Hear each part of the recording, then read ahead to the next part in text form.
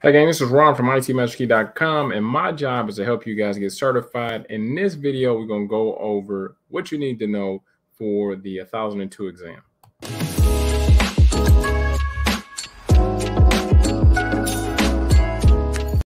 So if you've never done a practice test with me before, what we do is we go through some questions together as a family, and then I pretty much break down why each answer is the correct answer. So let's go ahead and get straight into it. I would appreciate it if you guys would thumbs up this video, subscribe to the channel, and share with anybody who can benefit from it. All right, let me see, which way does this look the best? I think it looks the best this way, I'm going to say. All right. So which command sends packets to devices to see if the device is reachable across the network? Is it traceroute, ping, DNS lookup, or IP config? So hopefully you guys picked ping. So ping is a utility that allows you to see if things are reachable across the network. Lets you know if you have connectivity with that device. All right. Next up, traceroute traces the route packets take as they traverse through the network. If tracer determines it takes 12 routers for a packet to reach its destination, how many hops did that packet take to arrive at that destination? While you guys think about that. All right, so when we're talking about networking, when we're talking about routers, every router is called a hop. So if it takes 12 routers to get to a destination, it's going to take 12 hops. Let's check and make sure that that's right. Bam, we got it right. Good. All right, this command provides information and statistics about protocols in use and current TCP IP network connections. Which of these commands does that?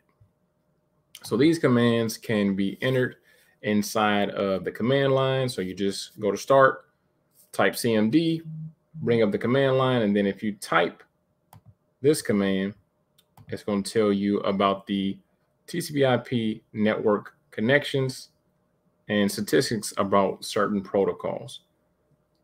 Netstat is what would allow you to do this. Netstat is what would allow you to do that. All right, so Willie is using the blank command, which can be used to verify and replace important Windows system files. What can do that?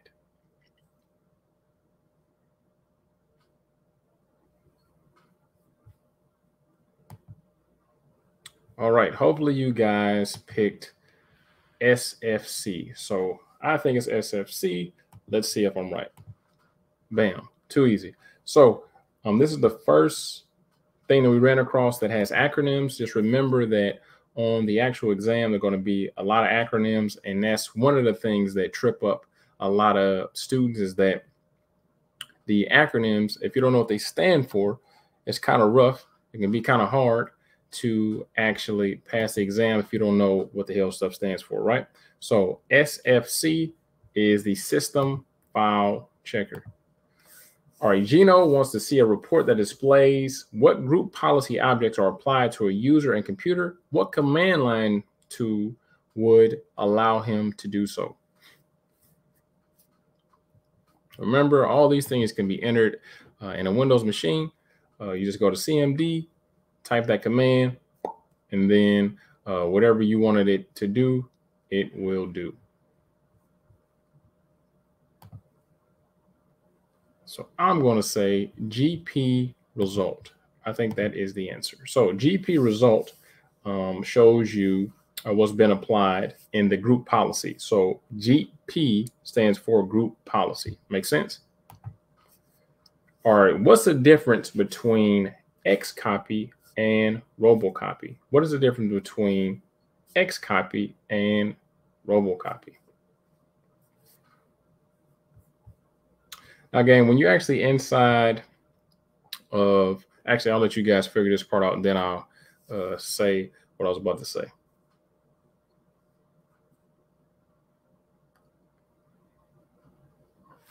All right, hopefully you guys picked this. Hopefully you guys picked that. So the most important difference is that robocopy will usually retry when errors occurs, while xcopy will not. In most cases, that makes robocopy far more suitable for use in a script. All right, so I'm kind of going a little bit quicker than I usually do because I'm on a tight schedule. That's why I kind of keep looking over, but I just wanted to make sure that while I had a little bit of time, I provided you guys some value.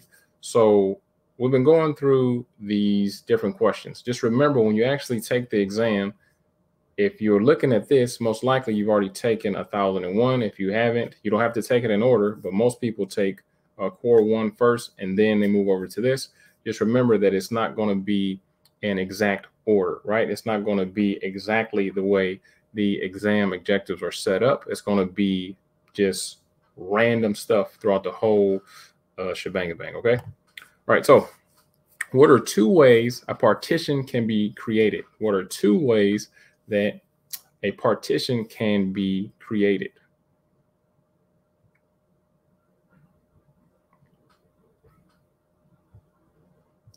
So the 2 different ways that you create a partition is, one is the dispart command.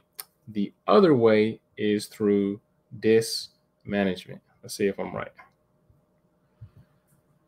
Awesome. So you can either use a dispart command through the command line, or you can go through dis management. Now, one caveat that I always put to you guys is that this isn't quite enough to pass the exam, but it's just something to show you how to think a little bit deeper and ways to decipher information very quickly. So partition, simply put, is something that just separates different files and different drives. So a partition is just like if you're in a limousine, you have a partition, the driver is in the front, the passengers are in the back. And if you want to separate that, you can roll up the window, which is called a partition. All right, of the following, which correlates to tabs found inside of msconfig? What do we think? So I'm going to say the tabs that are in the msconfig tab, the 2 that will correlate, I think, is startup and services. I don't think those other ones are on there. Perfect. Great. All right, Jamil wants to add the Active Directory Snapin to his device. He has looked all over and can't quite seem to figure out how to add the Snapin. Where should he navigate to add the Snapin? There's too many words of this question. I don't know why it says all that, but that's what it says at the bottom. Where should he navigate to add the Snapin? Y'all know what the hell they was trying to say. All right, so you should go to MMC, the Microsoft Management Console, to add Snapin. So see if I'm all right. All right, great. So another question you guys may ask is, where are these questions coming from? So all these questions are coming from the A+ portion of the 0 to Hero program. So this is kind of towards the end. This is actually supplemental to the training. I just got a bunch of questions to kind of, help my guys and my girls out. All right, so Jasmine thinks a virus may have changed some settings in the registry. After she successfully removes the virus, that's instead of virus, it says various. How can she check the registry? So after she successfully removes the virus, how can she check the registry?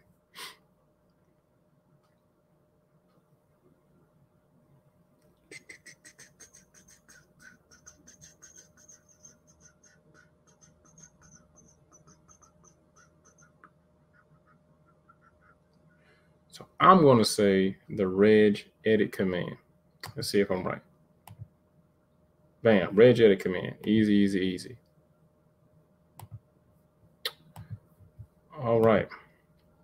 What does the below statement best describe? The process of consolidating fragmented files on a user's hard drive. What is that called?